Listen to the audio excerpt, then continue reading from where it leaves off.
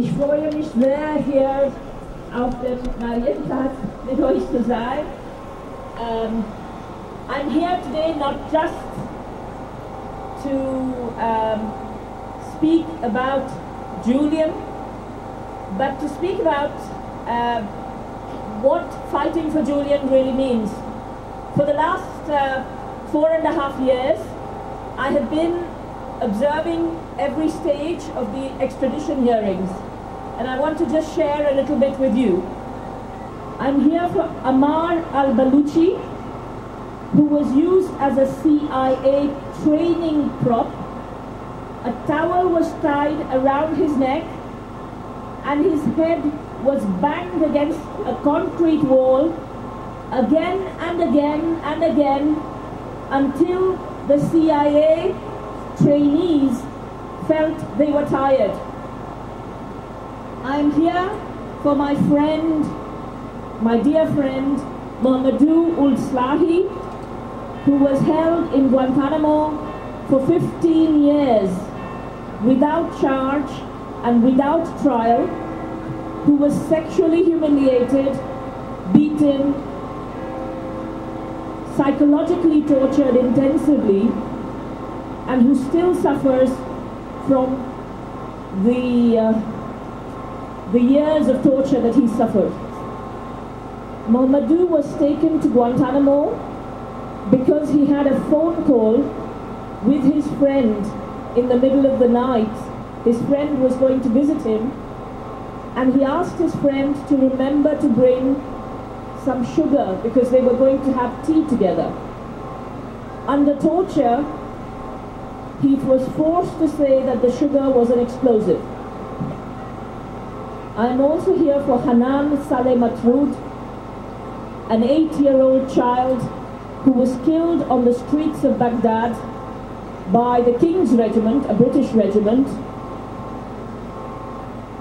and she was shot at by a soldier in the group she used to take sweets from. It was thanks to the courage of Chelsea Manning. It was thanks to the courage of Chelsea Manning that we have a name, an identity for Hanan, for Mohamedou, for Ammar, and it's thanks to the courage of WikiLeaks and Julian Assange that they are starting to get justice.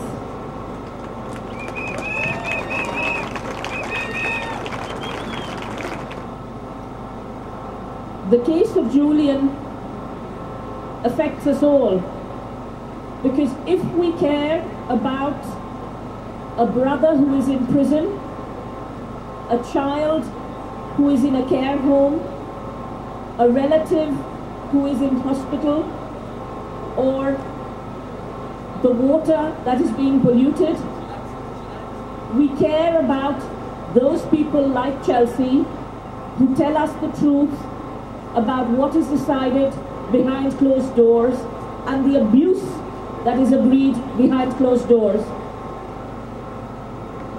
And we also care that we here in Munich, and many of you from other parts of the world, are no longer a colony of America.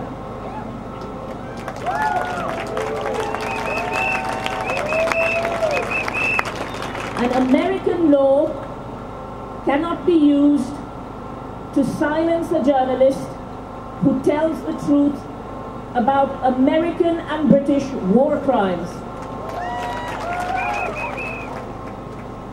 I'm happy to talk to those of you who want to know the details of what is going on in court.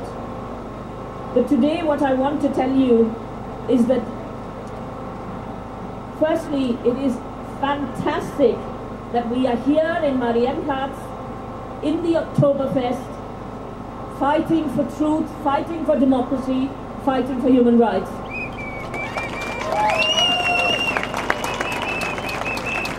You are here today, but it is not enough for me to give a speech and for you to listen.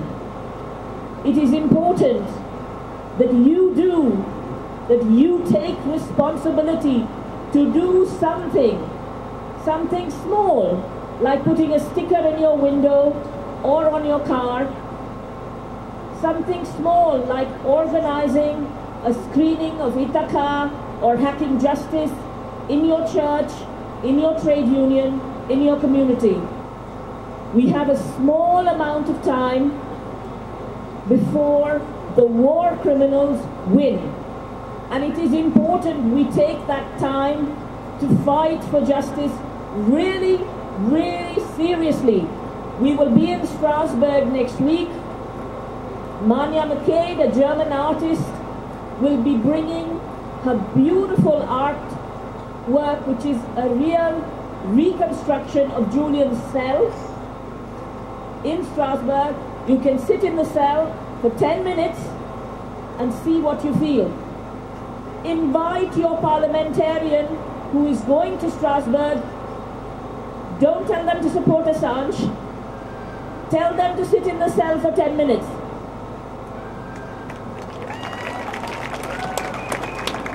And however bad that cell is, and however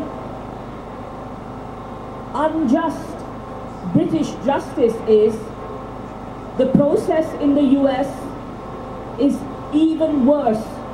So it is important that we respect the European Convention on Human Rights, we respect the sacrifice of Chelsea Manning, and we respect children like Hanan, men like Amar and Mohamedou, who have suffered at the hands of these war criminals.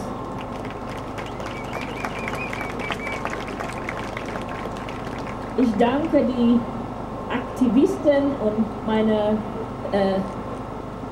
fantastische Übersetzerin und danke euch auch. Dankeschön.